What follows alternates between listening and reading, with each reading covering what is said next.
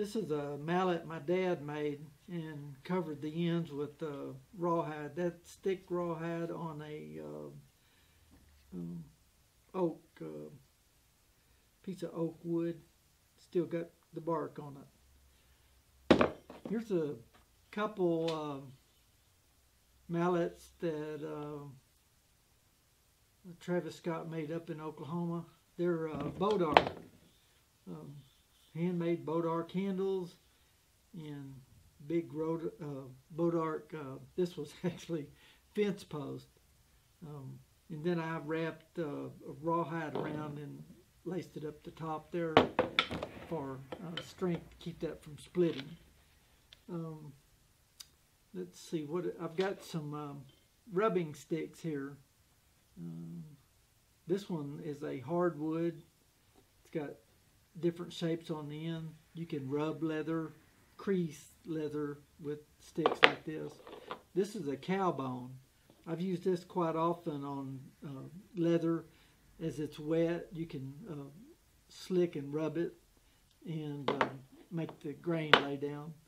I've got some very old leather slicking tools here made out of wood in different shapes that been around a long time. I've got a pretty primitive knife here. It's a curved steel blade with a very sharp point on it. The steel is very good in this. This is wrapped with leather and has a copper rivet in the end here. I consider that to be a primitive tool. I've got a hand sewing awl that a friend of mine, Chris, made. It's got, I think he heated the back or drilled this deer stag out and epoxied this hand sewing awl, the blade down into the stag. This is really a pretty cool, and it feels good, hand stitching awl. Here's a knife made out of a very thin saw blade, and the leather handles are just glued on here. Here's a blade I made. I'm not for sure what I made the steel out of. This is very old. Anyway, I heated the tang part and pressed it into a deer stag tip here. And that's also got some epoxy on it, I believe. Recently I made a couple edgers. This is deer stag here, and I stripped off some saw blade, circular saw material. The newer blades are not quite as good as the old blades.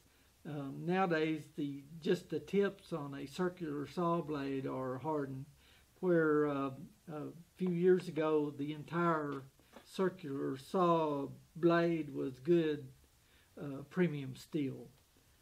And here's a little mini edger I made, turned up, and then I hand filed my groove there, and you can edge leather with this. I just used a stick and some hardwood dowels for some of my stickman carvings here. And in a video coming up here soon, I'm going to show you how to make a rawhide maul. I've got some handmade rawhide mallets actually that work very well, as well as some steel tools made out of bolts. Also, in the last couple stickman primitive technology videos, I made some nails, leather stamping tools out of nails. So this is just a little update on some primitive leatherworking tools, and it's been fun on this series, and I encourage you to kind of look back at the the primitive technology leather stamping projects that I did. So thanks for watching.